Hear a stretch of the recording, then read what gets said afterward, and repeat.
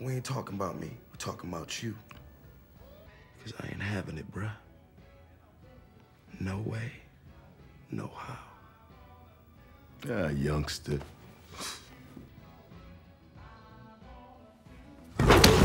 Mom! Yeah, that's right. That's right. Call for your mama.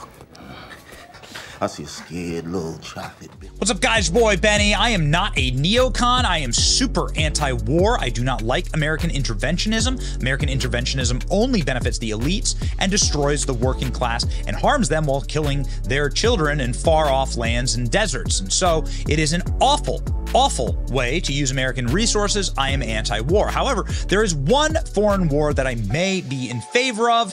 Ladies and gentlemen, I've been convinced, actually, by Tucker Carlson, that perhaps we should just invade Canada. I mean, why should we stand back and let our biggest trading partner, the country with which we share the longest border, and actually, I could just say a great country. I love Canada. I've always loved Canada because of its natural beauty.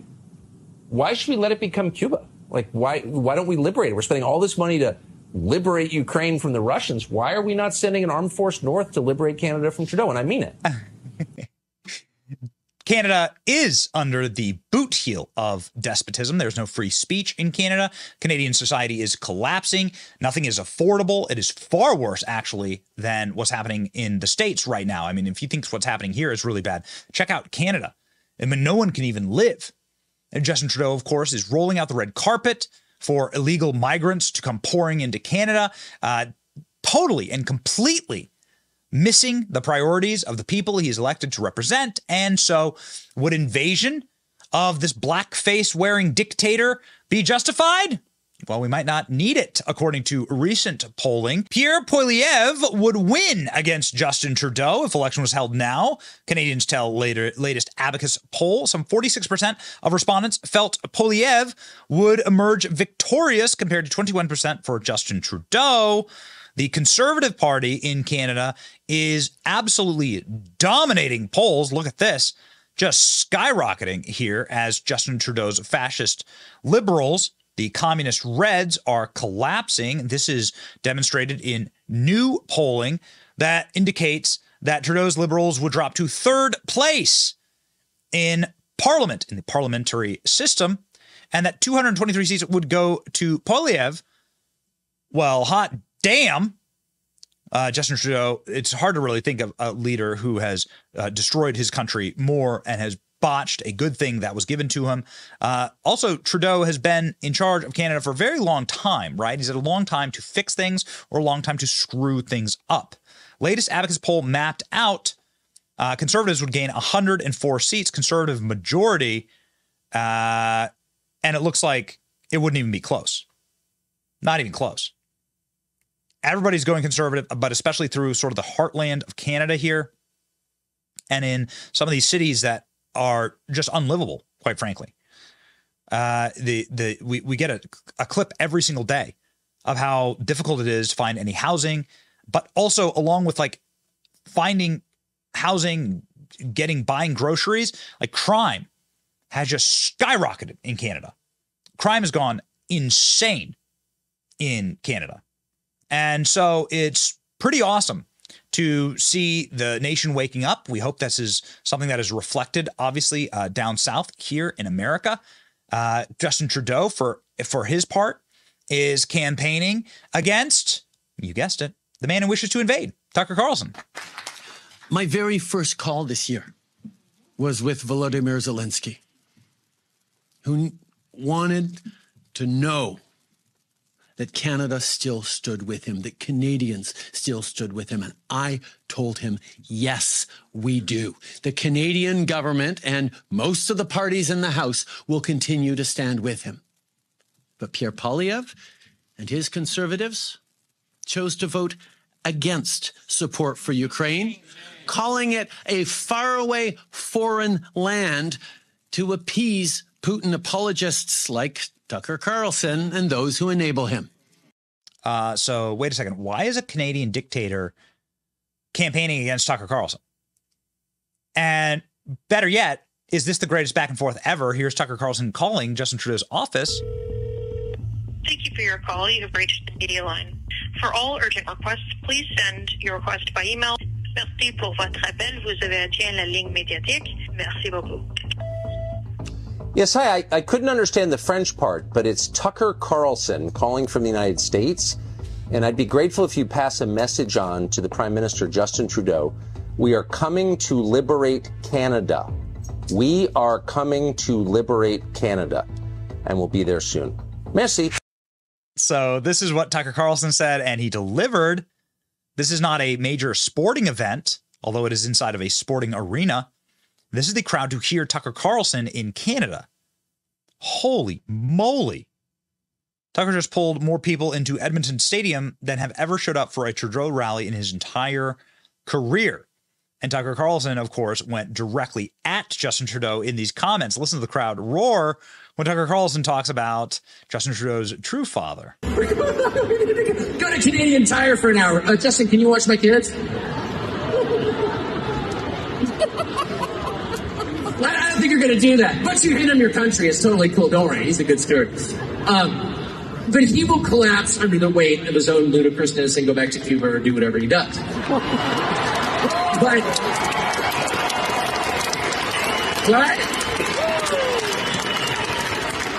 you know, I don't know if that's true or not, but it's just too great to check. Though if I ever meet him, I'm going to demand a 23andMe, like right away. Look at the crowds. Look at the crowds. In case you're wondering if populism is popular, look at this from Tucker Carlson in Canada. Somebody who's not running for office, somebody who's not an elected official. And crowds like that are also cheering against Justin Trudeau for a very different event, but also a knockout event, the UFC, where crowds broke into F Trudeau. F Trudeau. Ahead of Sean Strickland's fight in Toronto, Canada. So at this packed arena, people were saying, yeah, see ya. And Toronto is like the big liberal epicenter of Canada, the biggest city in Canada. You're a weak effing man. You're the effing problem. You elected Justin Trudeau, Sean Strickland said during a press conference. And Joe Rogan agrees. Look at that. Everyone chanting F Justin Trudeau.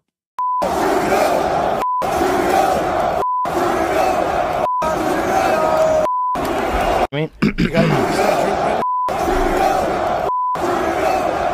Trudeau. I was at the UFC. Yelling Trudeau. Love it. Yeah. That guy's Canada. a piece of shit. Get your together. Come back.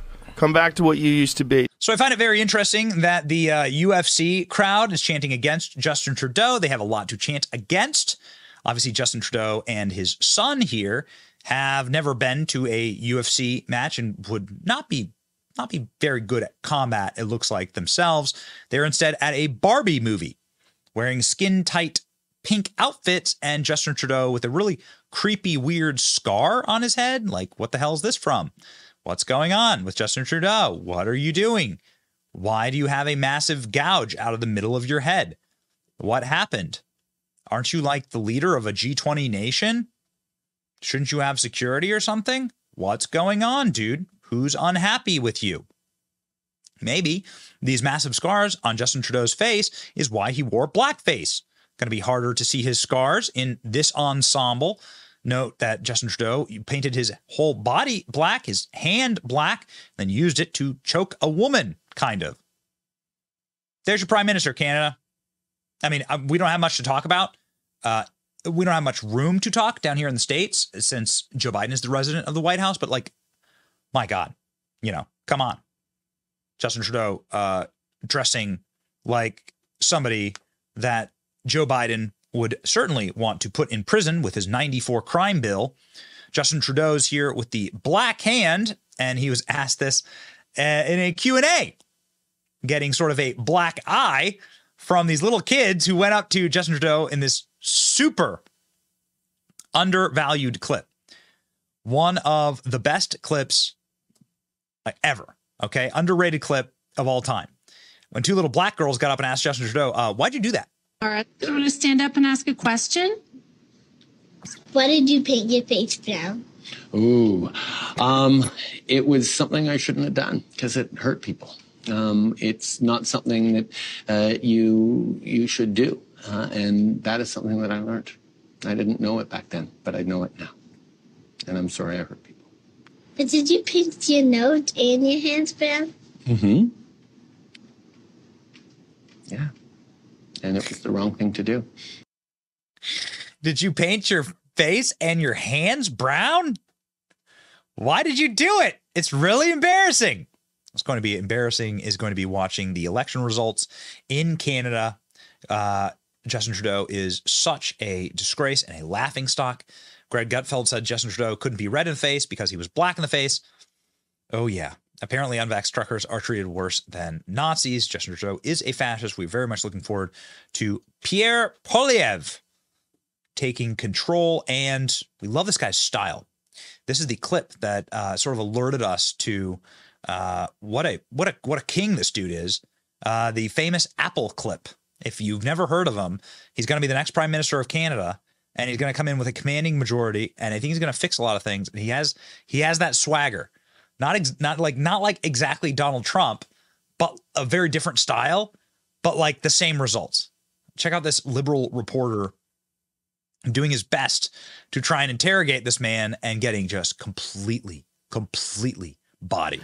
On the topic, I mean, in terms of your sort of strategy currently, you're obviously taking the populist pathway. What does that mean? Well, appealing to people's more emotional levels, I would guess. I mean, certainly you tap very strong ideological language quite frequently. Like what? Left wing, this and that, right wing. I mean, it's that type of ideological thing. I never really talk about left or right. Anyways, I don't really believe in that. Okay, a lot of people would say that you're simply taking a page out of the Donald Trump book. Like which people would say that?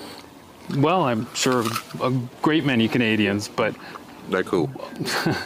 I don't know who, but well, you're the one who asked the question, so yeah. You must know somebody.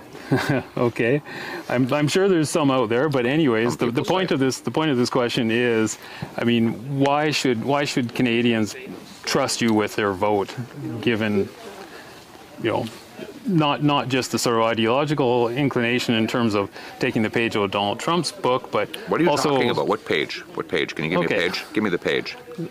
You keep saying in terms of turning things quite dramatically in terms of Trudeau and the left wing and all of this. I mean, you make quite a it's quite a play that you make on it. So I'm not just sure. Wondering. I don't know what your question is. Then forget that. Why should Canadians trust you with their vote? Common sense. Okay. Common sense for a change. We're going to make common sense common in this country. We don't have any common sense in the current government.